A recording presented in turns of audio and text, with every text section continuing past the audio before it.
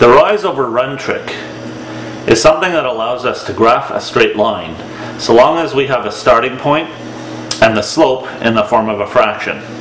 It's a very easy trick, so we'll do several examples to make sure that we're ready to deal with it no matter how the question is asked. First thing I'm going to do is graph my starting point. Here I have 3, -1. 3, -1 is right here. So I put a dot and I identify the point.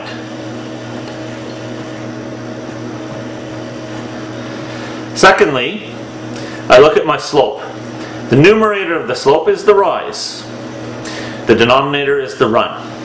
Rise means a vertical distance going up or down. If I have a numerator of +3, it means I have to rise by 3. So I choose to signify this with these little lines. Then I do the run. Not from my starting point, but from where I ended up after my rise of 3.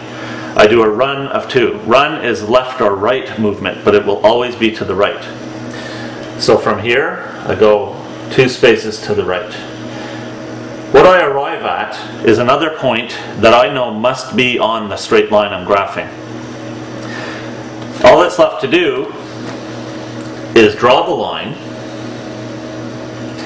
and I make sure to draw it all the way through the graph, not just between the 2 points, and to identify the second point that I found. This second point has an x value of 5 and a y value of 2. So I write 5, 2. I'm finished. I have used the rise over run trick to graph a straight line. Let's do a few more examples though to make sure that we're used to how to do this. In this example, my starting point is -4, 2. So I graph that and I identify it. Then I do a rise of 2, which brings me up here, and a run of 9, which brings me all the way over here. I have found the second point. I get my ruler, draw a line through the points, identify the second point, which has coordinates 5, 4, and I have graphed my second line. Let's do a few more examples. Here my starting point is 1, 3. So I graph that. My rise this time is negative. When you have a negative fraction, you have to know that the negative sign stays with the numerator. So I have a rise of -5. Well, a rise of a negative amount means I am going down, not up. So I go down by 5 spaces. And my run is 4. I still go to the right, I don't go to the left. The denominator is positive. I found a second point that's on my line.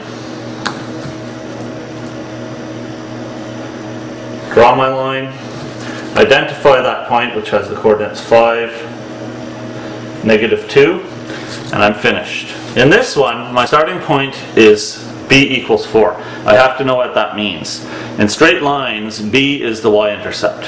So if you have a b equals 4, it means that on the y-axis you go to 4 and you put a dot. The point is actually 0, 4. It's still a starting point. The rise over run trick still works the same way. My rise is -3, so I'm going down to here. And my run is 4, so I'm going over to here. Here's my second point. I draw my line.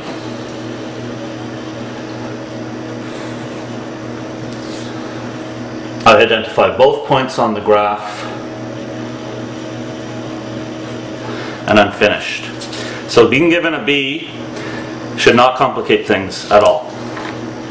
Here's one last example. In this one I've also been given a B, and it's -2, so I know that the point 0, -2 is on my line.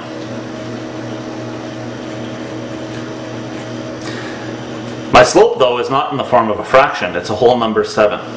Well, all I have to do is convert that to a fraction, so I have to know that any whole number, if you just place it over a 1, can be expressed as a fraction in that way.